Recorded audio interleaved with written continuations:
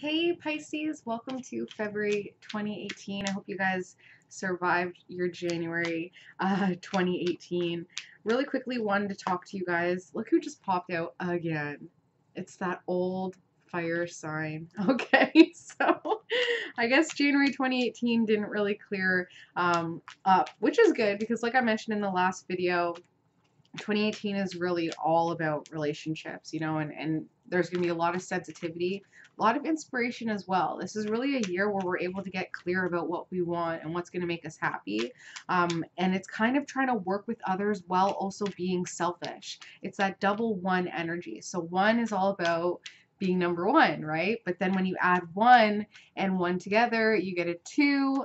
So, and that's all about, what's best for two people. So it really has been quite the difficult adjustment, especially because last year was all about me first energy.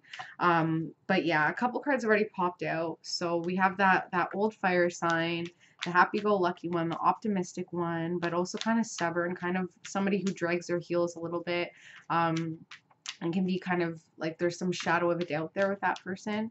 But it is time definitely that you guys are realizing to move on, realizing that that ship has sailed, realizing that there's just so much spilt milk, there's just so much spilt blood, so much bad blood.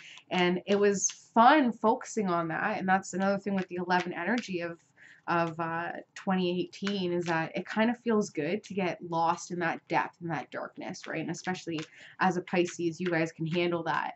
You guys can handle the dark, deep, of emotional wealth because you guys rule the 12th house of the unseen world and kind of our unconscious mind and the collective unconscious as well. So although it kind of felt good to be still connected to that person, even through the pain, it is definitely time to realize that with moving on, you actually strengthen what you still have, because you still have not as much as you lost through this fire sign, not as much as you lost, but you still have quite a bit, and you can still move on and strengthen and build yourself back up stronger, happier, more positively. It's just really focusing on just that sliver of white light, of optimism, of positivity, that light at the end of the tunnel. It's always smallest when we're the furthest away, but it will grow. It will grow if you just keep moving forward. That being said, Pisces, what just passed, well, what's passing right now on January 31st is a super blood, why can't I get this right? Super blue full moon.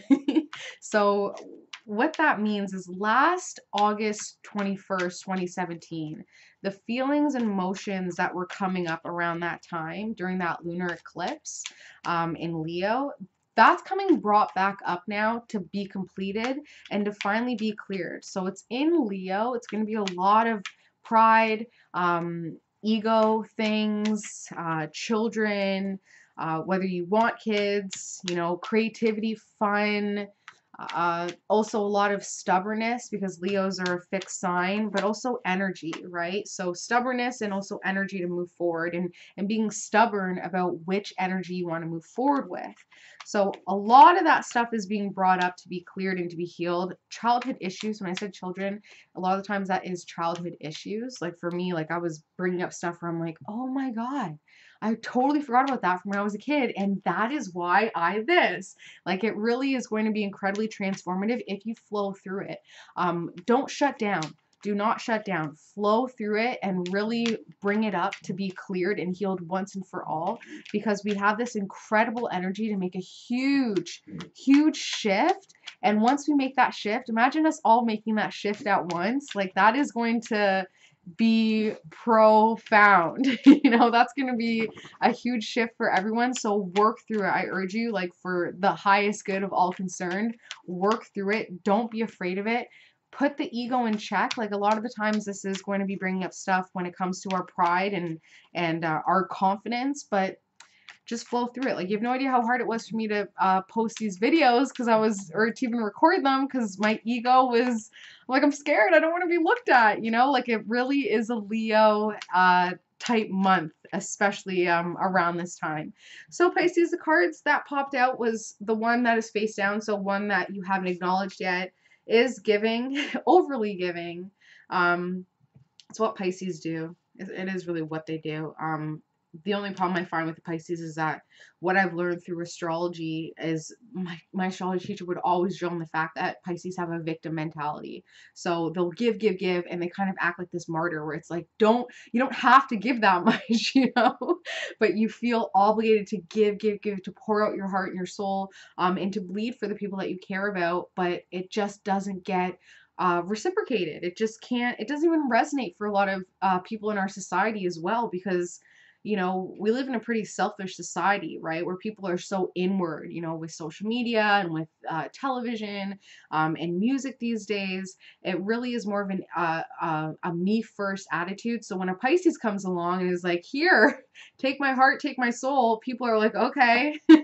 And they don't give anything back. And I think that that's one of the reasons why Pisces, you're feeling this need to kind of retreat and to kind of do your own thing and just be in solitude, which there's absolutely no harm in that. Pisces rule, like I said, the 12th house, which is also about solitude and isolation. You just want to be careful because there is a difference between being alone and being lonely, right? The theme of this reading, Pisces, is a relationship, of course. That's pretty much what the theme is going to be for this entire year, because that's what 2018 is all about, is relationships. Relationships, where this relationship is going, having a lot of history with this person, a little bit of a rocky past. You made some sort of promise with this person, like you made some sort of connection. It may not have been verbal, it may not even been witnessed, but it was definitely felt. It was incredibly felt. You guys fought for this. You guys really fought for this connection. And even though it was such a rocky past and created a depth of emotion and a well of emotions, that's kind of the reason why you're so connected to this person. But you are starting to think about finally letting go, making that sacrifice, and kind of being okay with letting go, being like, okay, you know what, like it is time for me to just release myself. I have these new feelings coming in where I just want to be positive. I'm so sick and tired of not being able to sleep, of not being comfortable, just want to be positive. So I'm going to do some alone time, making sure that it doesn't turn negative, because this alone time, if it turns negative, you're manifesting from that place, and it will affect the way you think and your ideas and thoughts when it comes to family and reputation, and would probably cause some confusion with your partner about what an emotionally happy family is, especially when it comes to this soulmate relationship and feeling kind of powerless, okay? So that's the theme of this reading, Pisces. I'm just going to quickly roll call it again. Feeling like in a relationship, not knowing where you're going, but knowing that there's a ton of emotion backing you up. There's so much strength emotionally backing you up, but realizing that, you know, it is time to let go, because new feelings are coming in where you just want to be positive. You want to forget the sleepless nights. You just want to, you know, have your star energy, just kind of do what you need to do. Wanting to spend some time alone for sure in order to get to that place of happiness, like maybe thinking that this relationship just, you know, that alone time will make you happy, that alone time will recharge you in a positive way. But if that alone time, you know, if you decide that this relationship needs alone time in order for you to find your happy again, and so you end this relationship or you separate yourself from this relationship by cutting cords or whatever you need to do, and you spend this alone time, you just get negative, you're going to be manifesting out. You're going to be manifesting out from that negative space. So you want to make sure that if you are going to be making this decision, it's coming from a positive place, because you're manifesting out, which will completely change your ideas and your thoughts surrounding what a family means to you. And whether that means financially set. You know, I seem to find a lot of the times in the readings that I do, people either have parents who financially took care of them, but emotionally, you know, they were soul broke, or they had a family that they had the most loving, supportive family, but they were miserable because they didn't have enough money. So it's like trying to figure out that line. Do I want a family? Do I need a family that has a lot of money? Or do I need a family that has, you know, a lot of love? And trying to figure out, you know, how to maneuver that. and also realizing your reputation when it comes to this new relationship, or this current relationship that you're in with the Knight of Pentacles. So somebody who works hard and has beautiful hair and chiseled features, and a very, very loving. This person's very loving, like the green. I always think of green and unconditional love. Like this person either loves something or someone unconditionally, or you feel like they could love you unconditionally. Some confusion there over, maybe this person is in your life showing you we have all the power and finances that we need so that we can start a family based on an emotional happiness instead of what you've been taught, which is a financial happiness when it comes to family. And this person just kind of confusing you a bit, being like, but I thought that thought that all we needed was money to be happy, and it's really changing how you're viewing life on a soul level. And that's what a soulmate does. That's what a soulmate does. They come into your life to kind of rewrite your story and just kind of get your soul back on track. Okay, so that's the theme. Let's see what's going on. Okay, so Queen of Wands is here. Somebody who's really manipulating, calling the shots. This person's older than you, female energy, has some kids behind her. One of them is not as close as she would anticipate. There's some sort of distance there.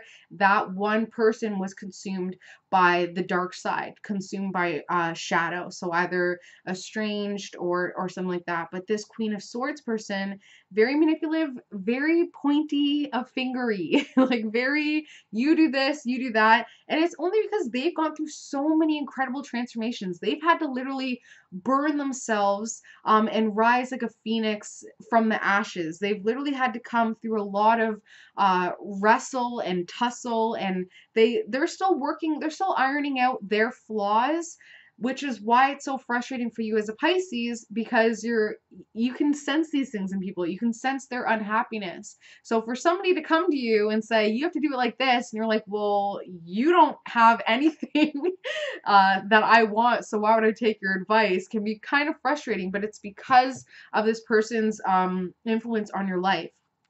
Obstacle and the aid when it comes to this person is that judgment. This is either coming from a karmic debt or a karmic past where you feel like you need to listen to this Queen of Swords, even though they don't have the life that you want, but they're so quick to tell you what you should or should not do. It's coming from a past life karmic thing where they feel entitled to judge and criticize your life. And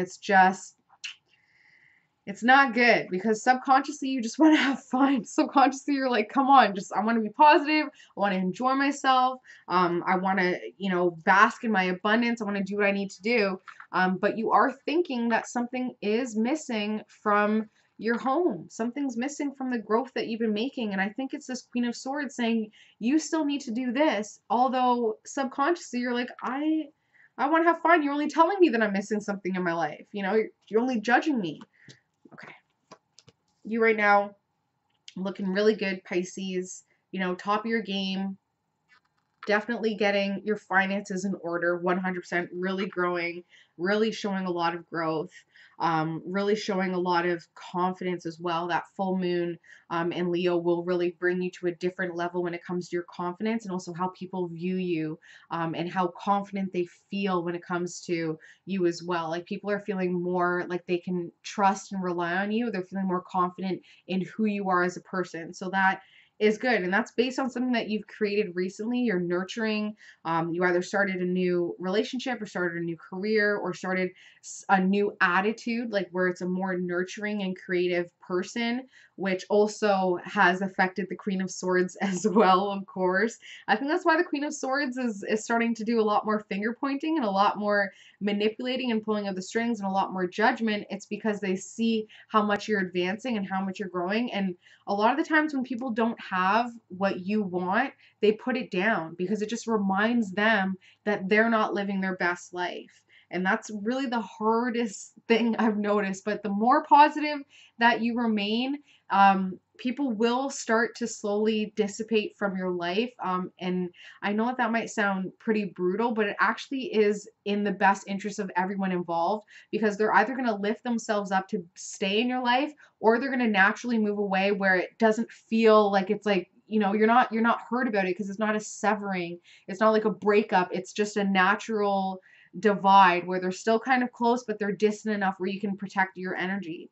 It's family and friends doing well. There's somebody here who's just really confident, really, really powerful, has everything figured out, kind of like at the end of their, either end of their schooling, end of their career, end of their life type deal, life lessons and life experience, where even maybe just mentally they have kind of that old soul mentality. This person is very slow and steady, and you're able to go to this person who's in your friend or family, and that's why you're so empowered. So it is time to thank this person for sure. Should have been the first person you thought of. It is time to thank them because they really have built you up in a very beautiful way, but it kind of feels like they're a little bit at odds with this Queen of Swords. So still getting the judgment from the Queen of Swords, but this person in your family and friends, they're doing what you need.